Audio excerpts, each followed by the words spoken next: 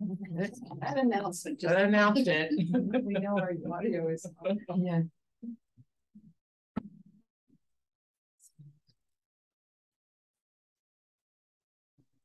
So, calling to mind our baptism, let us begin as we were marked. In the name of the Father, and the Son, and the Holy Spirit. Amen. Amen. Let's pray together. Let's pray together our opening prayer. We give you thanks, O God, that through water and the Holy Spirit, you give us new birth, cleanse us from sin, and raise us to eternal life. Set within us the gift of your Holy Spirit, so that we may take your creative and redeeming word to all of the world. Amen. So last week we talked about baptism, the scriptural background of it. We looked at the rite itself, the prayers and things, and we saw that we're washed in the waters of baptism, cleansed of sin, sealed with the Holy Spirit, signed or marked with the cross of Christ, and then we're welcomed into the body of Christ, and at the same time we are sent into mission. Did you have no? Okay. And we're being called to daily die and rise into new life. Martin Luther said the old person with all sins and evil desires is to be drowned and die daily. And on the other hand, daily, a new person is to come forth and rise up. So in this statement, he's recognizing that we're both saints and sinners. We want to do the right thing, but we always fail to do. Even in the presentation prayer, it says, you know, we are born into sinful humanity or children of fallen humanity, and then by water and the Holy Spirit, we are reborn children of God. So this is just an acknowledgement that, you know, we want to do what's right and we fail. But I really like it because it's like every day you have a clean slate. Yes, You just start all over again. You know, you're like, okay, I blew it yesterday. God help me today. And we can be assured grace overcomes sin, so we're not defined by it. And the Holy Spirit strengthens us to move daily from death to life and do what we can. So, knowing what we talked about last week and having been either last week at the 10:30 service, hopefully, or this week at 8:30 for the baptisms and recognition of baptism. What did you notice? Did anything stand out for you? Was anything different in your experience of the baptisms? Besides the fact that the kid was so adorable. Yeah. He was. I never saw recognition before. I never did either. Yeah, that was I didn't know that was a thing. That was interesting to know that you could have that. Right. Yes, yes. What was that? The recognition. I never. Oh, yeah. I never saw He explained to us, which was good, that as Lutherans, we believe just in one baptism. So Right. he's not, this child is not going to be rebaptized. Right. Yeah. Right. A promise is a promise. Exactly. You know. And that's I thought important that was to good. know. And Yeah. because the Lutherans and mainstream Protestants believe in that fully. That because it's God doing the baptizing. God is giving us grace. It's a pure gift. It's nothing to do with us. There are other churches who believe in believers' baptism. So you need to be old enough to say, this is what I want.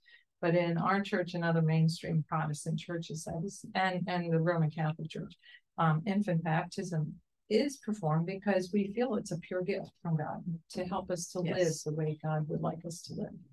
And so if somebody has been baptized, because sometimes an infant has been baptized because they're afraid they might die, or somebody's at the point of death, but then they recover.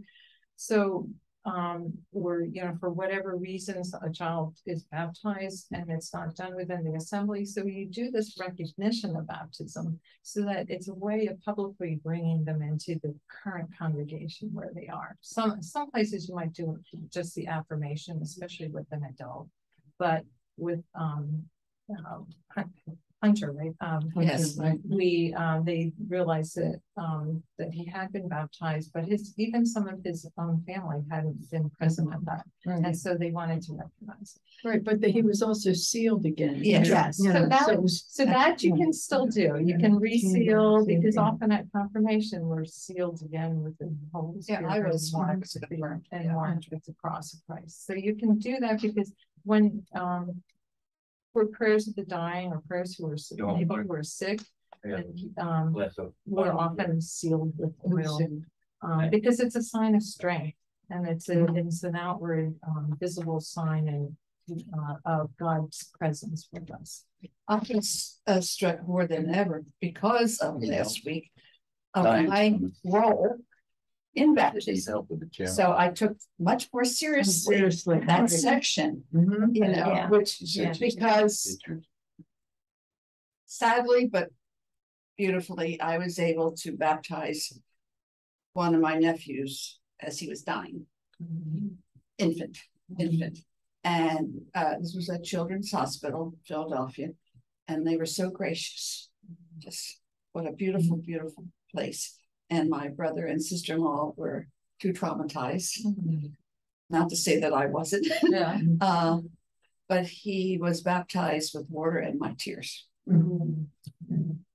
But my sister, older sister, who is a nurse, has in her career did that a few times. Yeah. Yeah, and so many nurses would attest to that. That's very significant. Yeah. Yeah, thank you for sharing that. That's very meaningful. Oh. Yeah. Well, I did not have any of the verbiage, but I just, you know, in the name of the Father and Son, and Holy Spirit. That's all that's required. Yeah. Water Yeah. and the words. Yeah. And God's grace. I wasn't there last week. Good morning, Sally. Had been baptized. Yes. Right.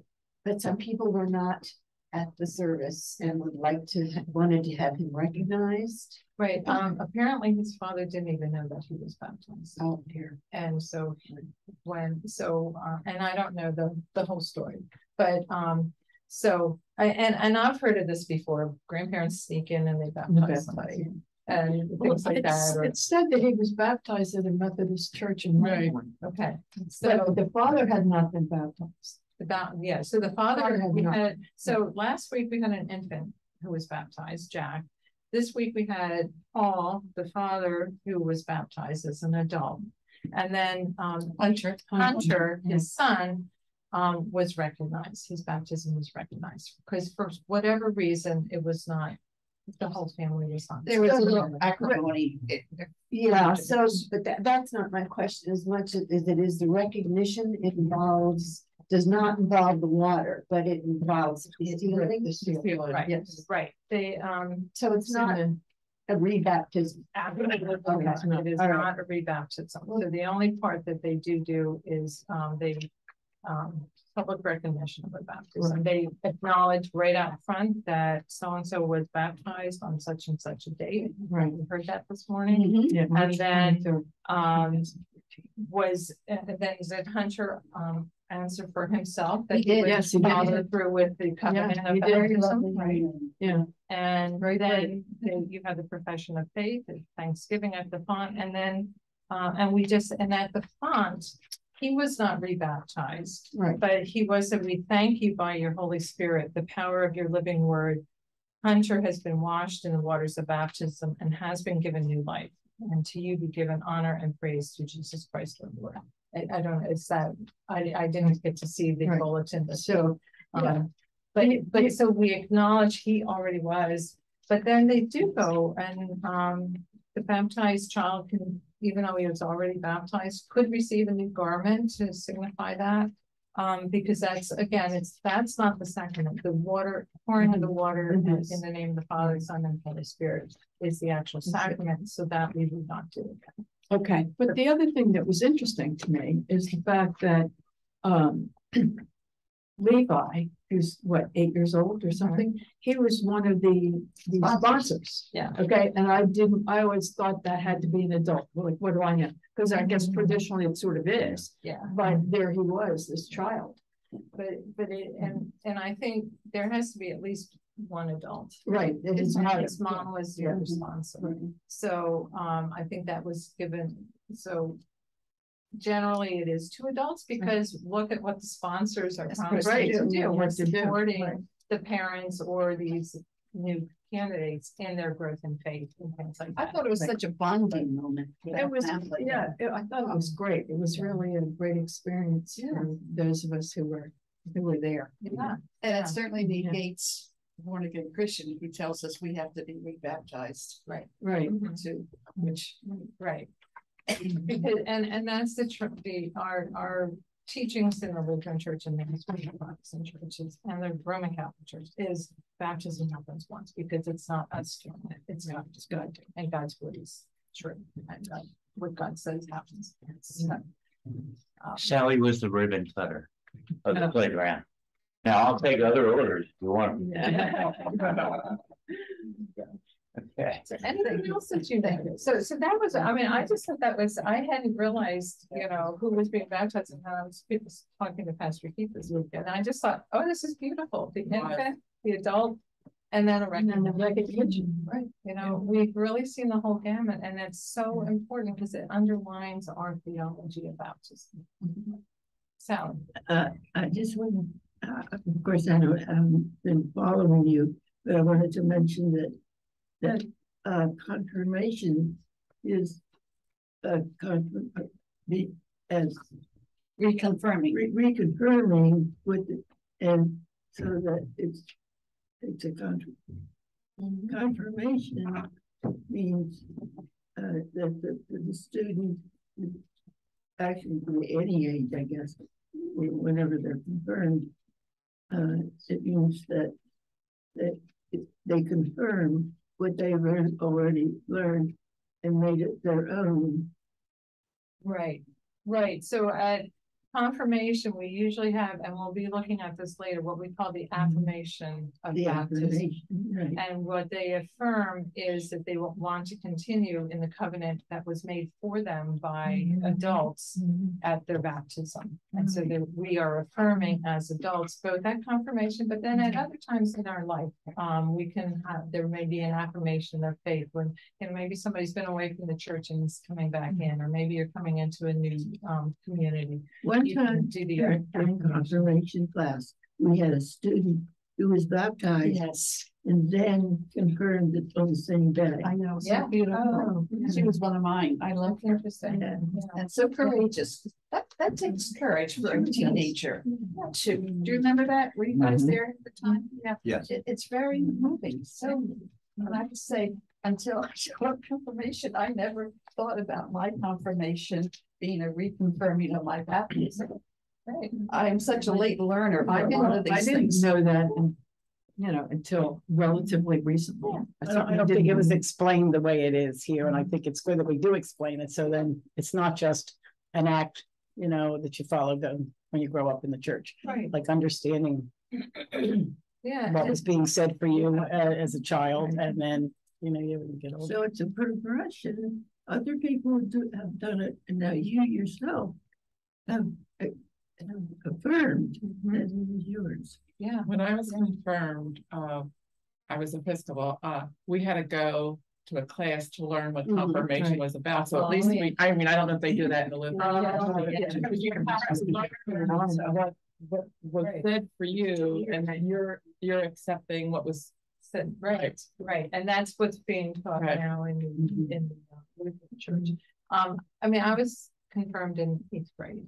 I mean, I was baptized as an infant. I was confirmed in 8th grade. We had, I went to Sunday school and weekday church school, my whole life, and then had confirmation.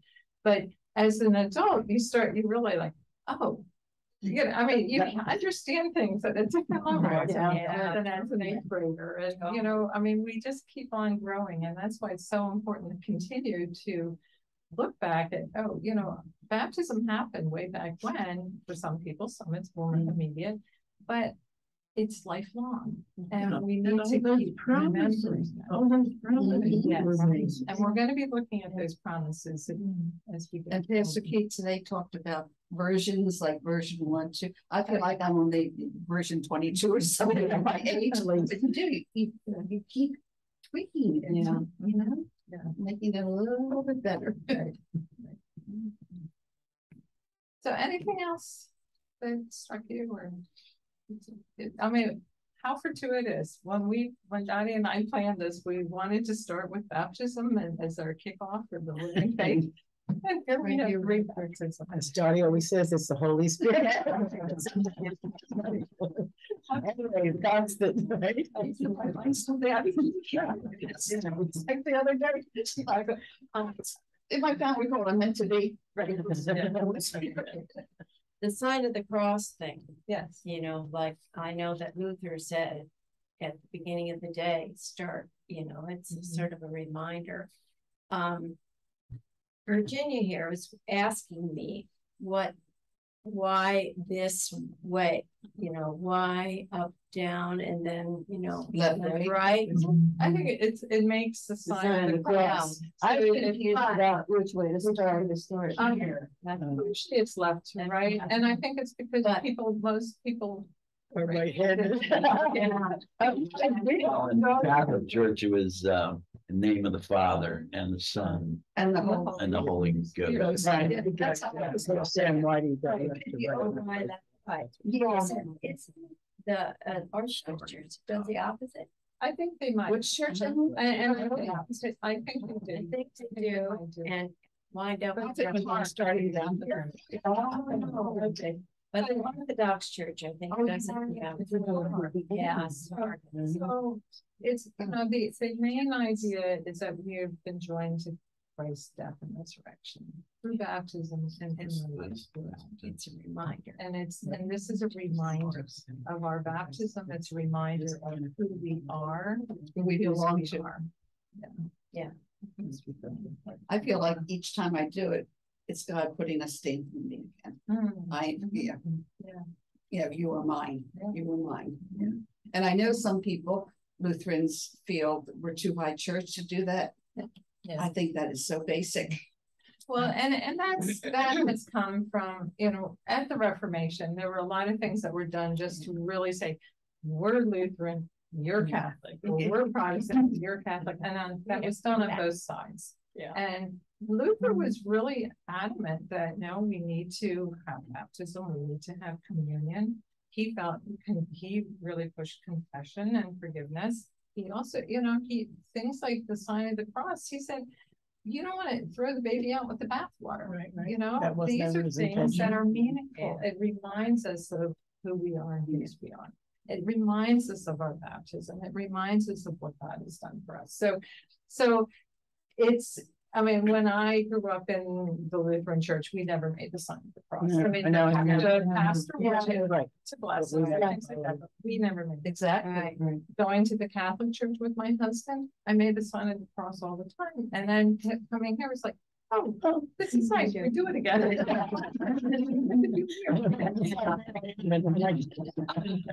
love that he says, starting the day with that. That's beautiful. Yeah. I have not done that. I'm gonna start doing that. It's interesting because I was raised Presbyterian and we did not do that. Mhm. And I've been to a lot of Presbyterian churches and you don't do it. And I think that's because initially with the Reformation, there were a lot of things that were considered too Catholic. You didn't want to associate with those Catholics. That's why I don't do And so, and people aren't always comfortable doing it, so that's okay. You have other ways of reminding yourself of who you are and who God is. Yeah. Okay, so it's, you know, it's just interesting how, you know, Luther really was not looking to separate from the church, but there were things that he just felt were not right and needed changing. And some of those things he wanted changed, the Catholic Church eventually changed, which is interesting. Other things not, but anyway, we won't get into the Reformation right now. So anything else? I mean, I loved last week when Pastor Keith came in, he mentioned we happened to be looking at the slide with one of the prayers at the font.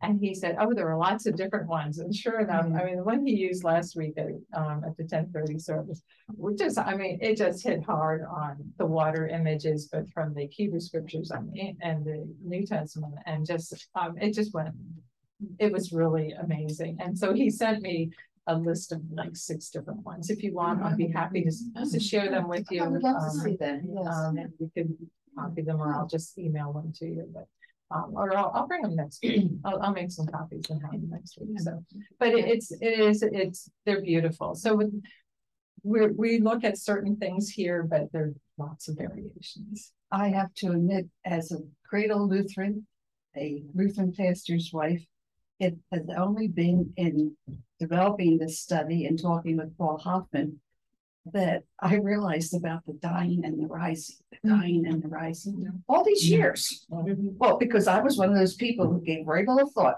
to my baptism, which is how Elizabeth and I got here. Say, I don't think the average person sitting in the pew thinks about baptism like we think about the Eucharist, Holy Communion, you know. But so that really now is so imprinted on you. Rising and the dying. Yeah, yeah, and for myself too, when I think of rising and dying, I've often thought about my Good Fridays and Easters throughout my life, you know, where you're going through a really tough time and it's like Good Friday, not dying. And then you get through that, and you know, and that middle time is Holy Saturday, and then Easter you have the resurrection. Well, I've always kept it in that little area of, you know, the true one, and Good Friday, Easter. And, you know, this is like, oh, okay. It says over and over in our scriptures that we have, you know, that we are joined to Christ's death and resurrection right here in baptism. So it is beautiful. It is. It's feeling. I'm listening, and like Emily saying, starting the day with the sign of the cross, and now what you just said about even little things in your life that are big things. Yeah. It puts your baptism into practice, your everyday life. Exactly. Not just, oh, it's my baptism, you know, or I'm getting confirmed. It's how does it connect every day? How do we live our faith through it? Thus living faith. Yeah. The name. Why we are people that know. So last week I had asked everybody just to jot down one word. I love the response to baptism. And these are the words that people volunteered last week. And I just thought it was a wonderful variety. And really, it reflects the depth and the breadth of what baptism is and how we experience it. Jesus commanded us to go and baptize in the name of the Father, the Son, and the Holy Spirit. We have been joined to Jesus's death and resurrection, adopted as children of God, regenerated and renewed through the Holy Spirit. We've been saved from the powers of evil, cleansed of sin, and given new life in faith. And water is the quintessential embodiment of all that God has done for us. God has taken us from death and brought us into new life. So I just thought it was interesting how, you know, these words connected with the different aspects of baptism. That's pretty amazing. Yeah. So, so we've explored the sacrament of baptism, and we keep saying it's not just a one-day event. It should be lived out through our life. It's a beginning. So how now we're called to continue to grow in love and faith and to serve the world every day. I really enjoyed, the ELCA has a resource called Living Our Baptism, and it's designed to help keep our baptism front and center in our lives. And they suggest that the essence of our new life is in relationship with others. They say our baptism sets us out on a lifelong journey that is characterized by our relationship to God, our relationship to our faith community, our relationships with various parts of our neighborhood and community, and our relationship to the wider world. So how do we nurture and sustain these relationships? It's by living out the promises that we made at baptism and affirmed at confirmation. So this is what everybody was talking about, those responsibilities, the promises we made. So that's what we're going to look at today. If you want, either you can look at the slide or you can turn to page 228 in the ELW. These are the responsibilities that we entrust parents when they bring their children to baptism. And the parents are asked, as you bring your children to receive the gift of baptism, you are entrusted with responsibilities to live with them among God's faithful people, bring them to the Word of God and the Holy Supper, teach them the Lord's Prayer, the Creed, and the Ten Commandments, place in their hands the Holy Scriptures, and nurture them in faith and prayer, so that your children may learn to trust God, proclaim Christ through word and deed, care for others in the world God made, and work for justice and peace.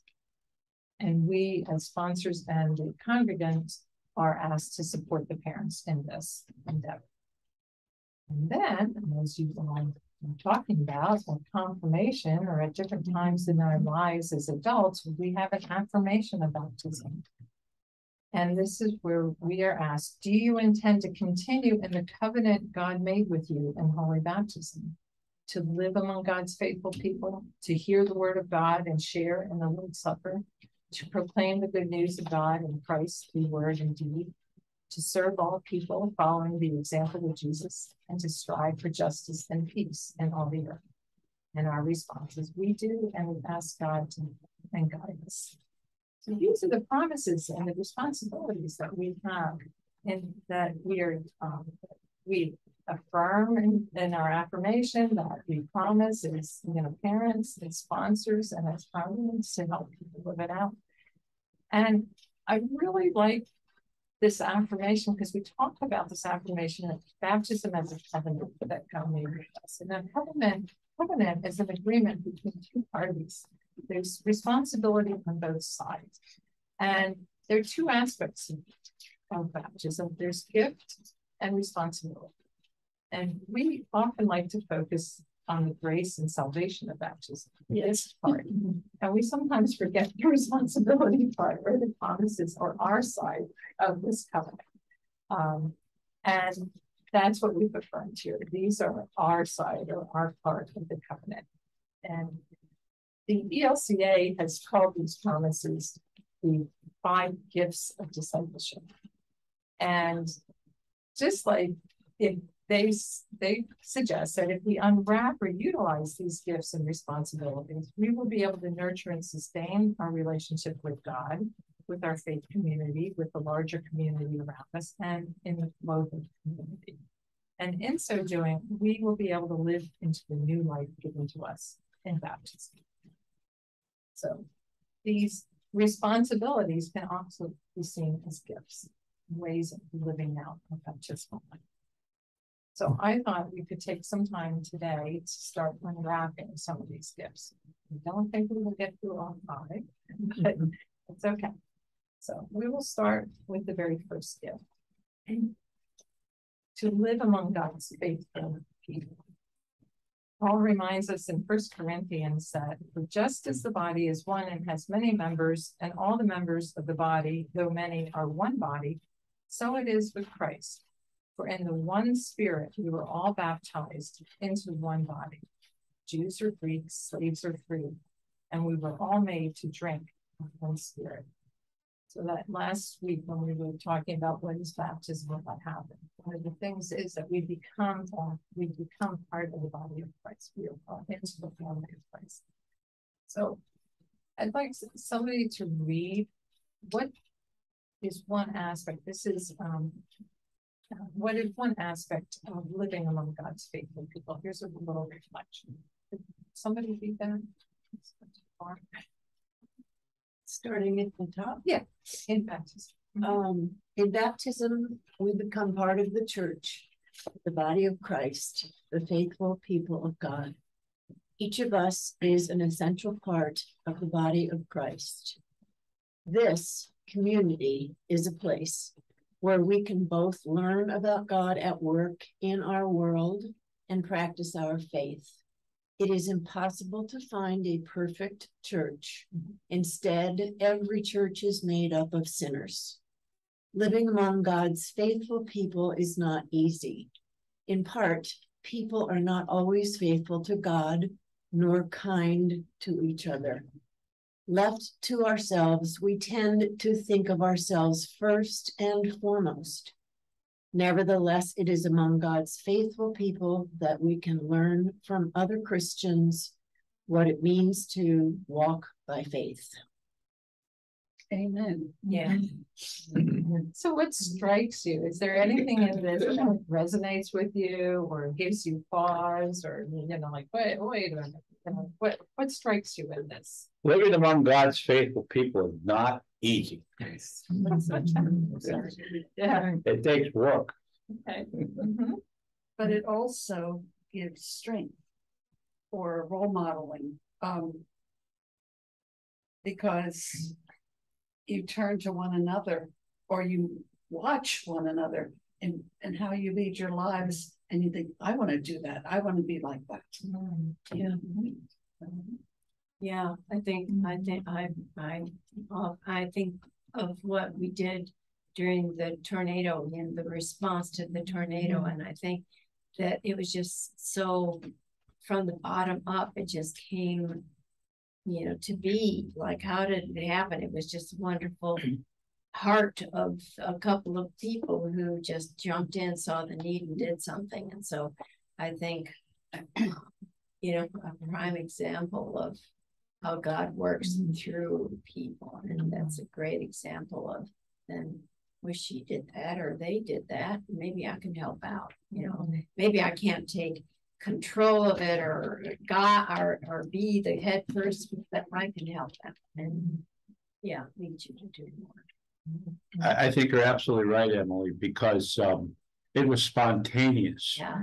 And in order for that spontaneity to happen, there had to be a basis that was built over time, almost unknowingly, by being part of a community. You know, part of my work has been in crisis management, and I learned a long time ago that there's a cliche that you know, crisis builds character, and I said no, that's not true. Crisis reveals character. The character is built before the crisis, and just like the tornado or other events in life, you know, you're in prep. We don't know it, but we're in preparation all the time. We don't know when the hammer's going to drop, and when it does, we'll know what to do because we've been doing what we've been doing. That's the value of it. You don't even see it until all of a sudden you need it, you know, and that's usually at the crisis points in your life. You come through, others come through for you. It's just there. And that's the miracle. Carry one another. Yeah. I love that. Yeah, I love that. That when I can't, you can. Yeah. Yeah, I think that's What serious. stuck out to me personally, building on what you're saying, is the word kind. Because I hear it a lot in the news now with Ukraine and with all the stuff that's going on in our world. People, you know, we need more kindness to each other. And I personally, being a part of this church now, have felt this is why I joined this church, because of the kindness and the people that just everyone reached out to me, which I've never had that happen to me before. So that is something that word sticks. You're very out to me. deserving of that, my friend. Thank you. Sometimes. All times. Just in like say Chosen 300 or doing the mattresses or making the food. I've so many people giving back, and you don't realize those little things mean so much to so many people, you know. And it's community too, because you're meeting all different types of people. At I'm picking Chosen 300 because I go to that. So but I also like the idea of making the food and just I can't think of all the things that everything goes on in this church. There's just so many things that you're not only are you helping people and helping yourself, you're reaching out and sharing it with other people and sharing how you feel about it, and they're sharing it back with you. And the people that you're giving to are sharing it back with you too. So it's just a whole sense of community, just even in little things, giving somebody $1, you know. I had one person say to me years ago here that, you know, when something really smells so good, but you don't realize what it goes into taking that, that's what this church is like. It smells good. Because so many things are going into that. I mean, she was using it, which I said to her, I'm stealing that. But that's so true, that we each play our little part, not even thinking to the greater good. It's a mixture. But how it unfolds, how it blossoms, is just breathtaking. It is just And that's the beauty of it. You're not really thinking about it in the sense of an expectation. It just happens. You know, like doing Chosen 300 or OHAT, you know, you don't go into it looking for what you're gonna get out of it, but at the end of the day, you realize you got something out of that, you know? And I don't mean that, you know, the warm and fuzzy good feeling, the fact that you actually did something, you actually got your hands dirty, you got beyond talking about it, but doing something. And it's just a little bit, but it's enough. It's called purpose. Yeah, exactly. To have Well purpose. said, yeah, So with purpose. often when somebody performs a heroic deed, you know, like rescuing somebody from danger somehow, they will say, it just came naturally. Yeah, it automatically, Yeah. Automatically. And so you kind of think, well, somewhere along the line, they had to have learned. yeah, Had to be, Yeah. become part of their psyche, yeah. part of who you are. Beyond the Yeah, bounds. their response mechanism. And I guess we can say that's God. Yeah. So these are all the gifts of being in community. What are some of the challenges of being in community? I'm sorry. And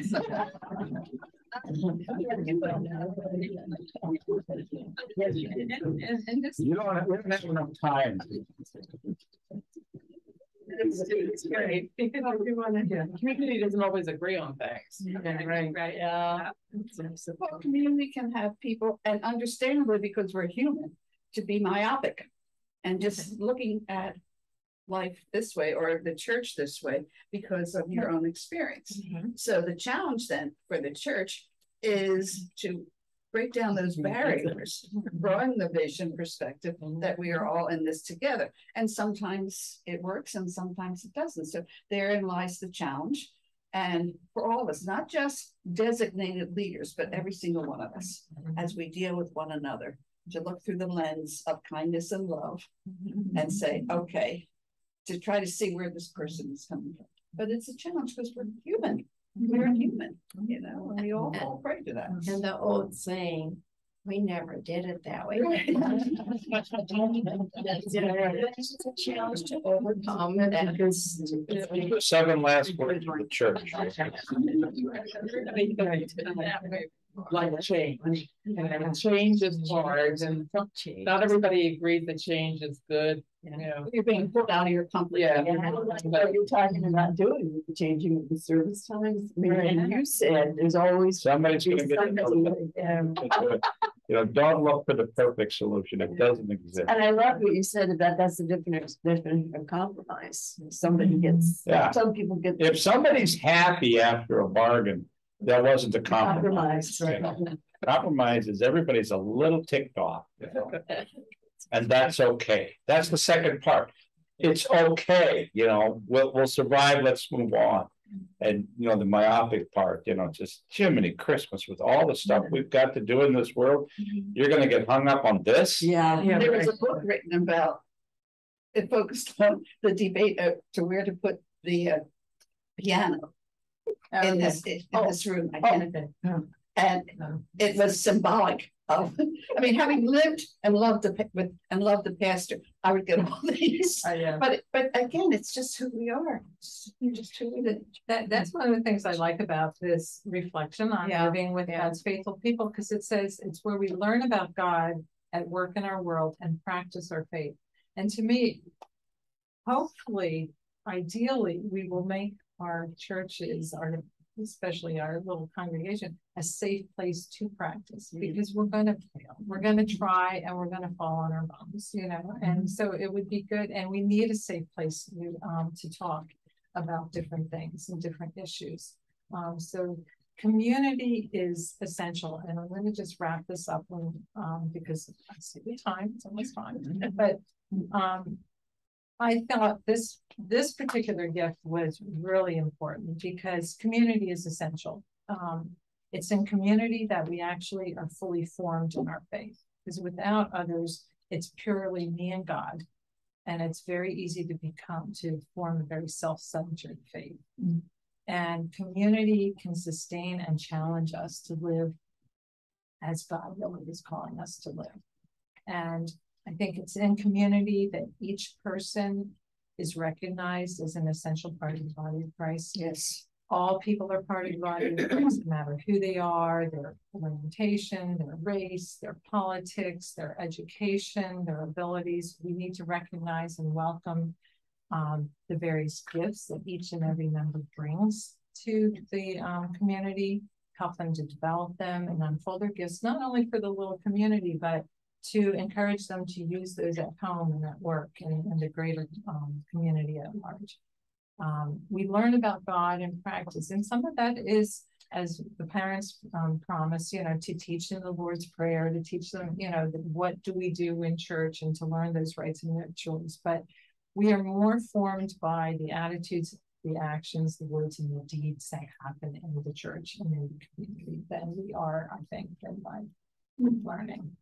It's what we do. It's coming together, doing the different ministries and things like that.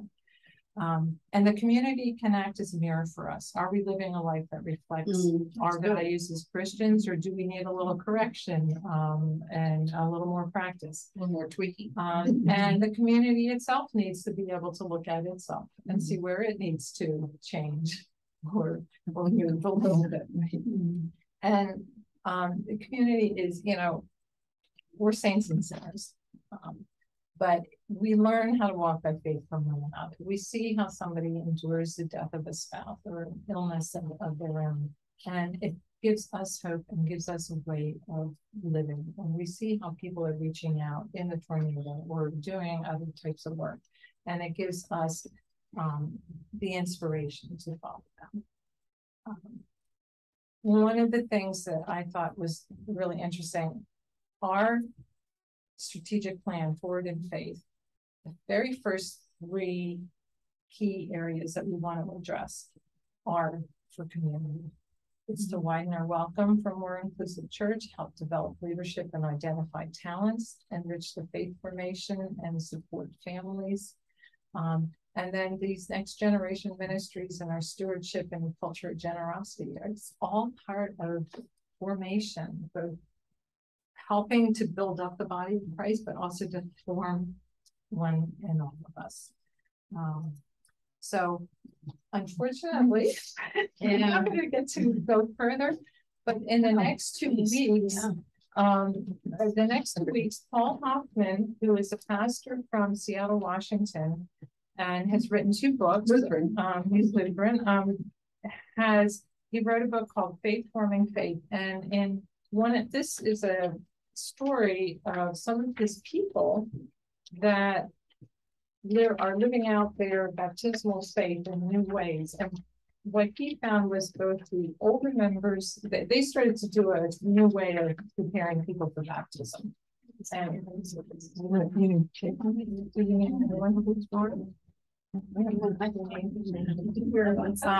anyway, they found that both the members who were looking to join the church were learning both from the other members. That's our future. It's covers. That's good. It's one page. It's a one piece of paper, 2 pages, tiny print because I'm saving trees. But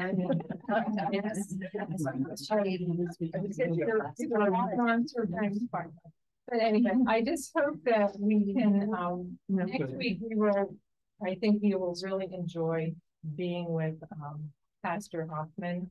He's really take this one of my new heroes. I'd like to. So you want us to read this before we? So read this before you come next week if you have time. Because it really exemplifies the importance of community and how we are formed by one another. And then if you want to continue exploring some of these other 5 gifts of discipleship, I have a very abbreviated version here.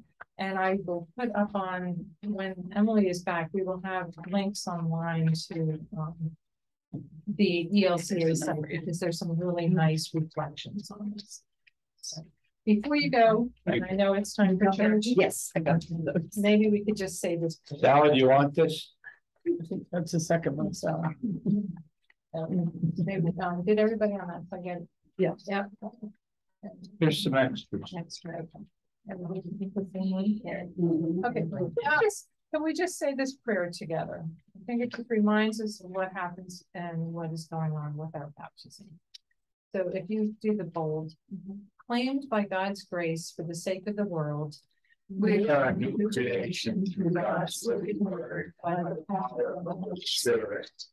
gathered by God's grace for the sake of the world, we will Live among God's faithful people, hear the word of God, and share in the Lord's Supper. Sent by God's grace for the sake of the world, we will Proclaim the good news of God in word and deed. Serve and people, follow the example of Jesus. Bring justice and peace in the earth. Amen. Go and serve the Lord. Go in grace. Let's say, yes, the Bible study.